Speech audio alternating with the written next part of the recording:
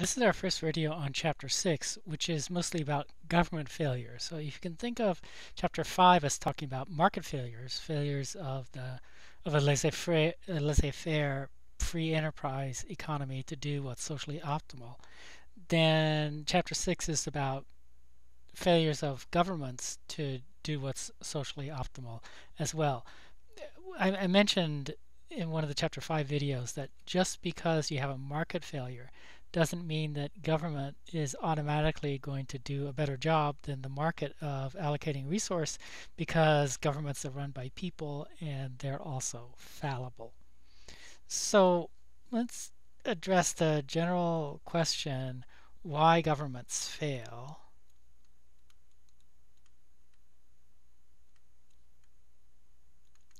And we're going to break up the reasons into three general categories. First is, I think I'll call them special interest groups.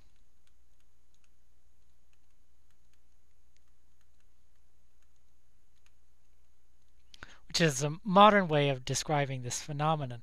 That governments sometimes act to please small groups of people, not society as a whole. We discussed crony capitalism in one of the previous videos. That was the predominant form, really, of economic organization when Adam Smith was writing. Crony capitalism is an example of government failure because the government's acting not in the interest of society as a whole, but just in the interest of a small group of people. Other examples include things that are in modern day illegal, like bribery and other kinds of corruption, but also things that in modern days are legal. For example, lobbying and interest groups. Chapter 14 in your textbook is on regulatory capture, and it is going to go into more detail in terms of this kind of chapter 14 is not entitled regulatory capture, but it mentions regulatory capture. And regulatory capture is one sort of bad interrelationship between the government and businesses, where businesses basically end up controlling the government, and the regulators end up being so heavily influenced by the industry that they're regulating that it's really the industry that's in charge of the regulation. It's not the government that's in charge of the regulation. Another reason why governments might fail is they might not have the right information, so right information lacking.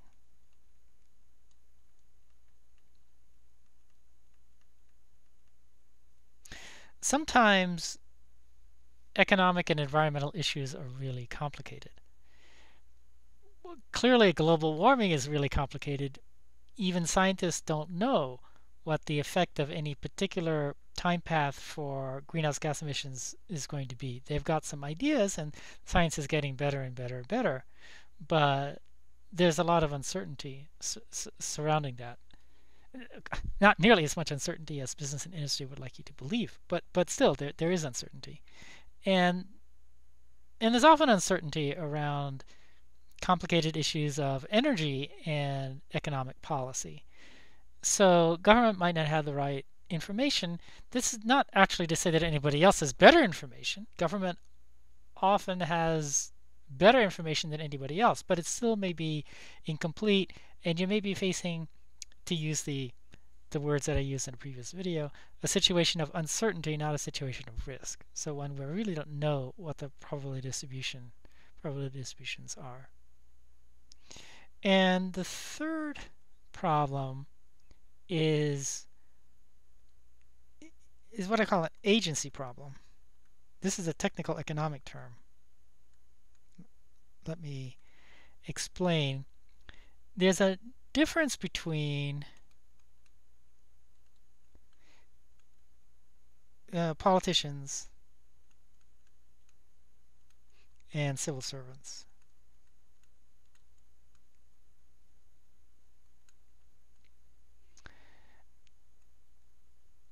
So even if the politicians pass good laws, there may be a difference in incentives between the politicians and the civil servants who actually enforce those laws. I mean civil servants here in a broad sense, not just in general government employees, so not necessarily people who are in the civil service. It could also be judges, for example, who aren't literally in the United States civil service, but they're civil servants. Now, the term agency problem is, as I said, a technical economic term that is related to a rather modern concern of economists called the principal agent problem.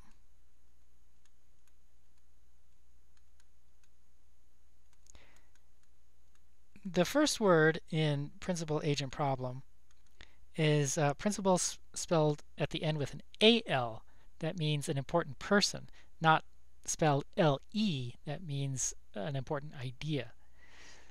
The principal agent problem is when you have a principal, like, for example, a client hiring a lawyer to do something for the client. So the client is the principal and the lawyer is the agent. Or you have a patient hiring a doctor to do something for the patient. So the patient is the principal and the doctor is the agent. Or you have a customer hiring an insurance agent to find the best insurance policy for the customer.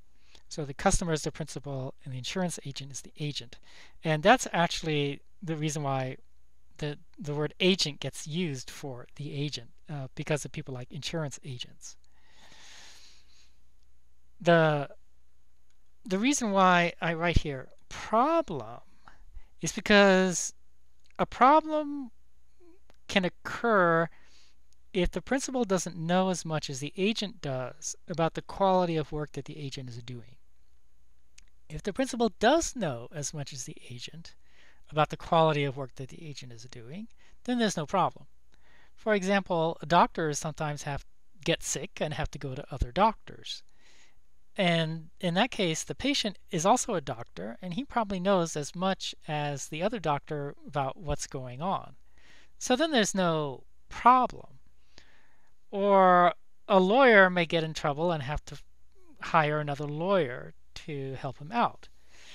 So if there's no asymmetry of information, then there's no problem. But if there is asymmetry of information, and often there is, then there can be a problem because the principal wants the agent to do something, but the principal doesn't know whether the agent's really doing it.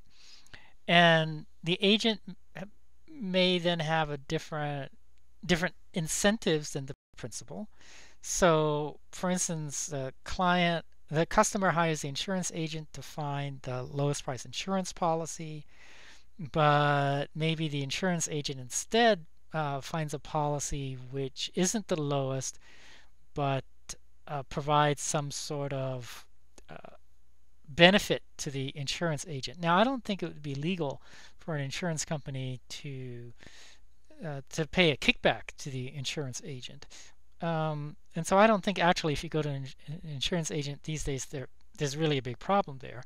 But let's say you hire a dentist to take care of your teeth, and the dentist says, oh, there's something wrong with your teeth and you need $1,500 worth of dental work. Well, how do you know that the dentist is saying that because it's really true, or if the dentist just wants to earn a lot of money taking care of your teeth when your teeth actually don't need that kind of dental work? So that's an example of the kind of reason why we can call it a principal agent problem, because in that case the patient has no idea whether the dentist is telling the truth or not. Now, in the context of government, you can think of the politicians as being the principal and the civil servants as being the agents. The agents may not have the same incentives as the politicians to do things, and in that case you've got an agency problem.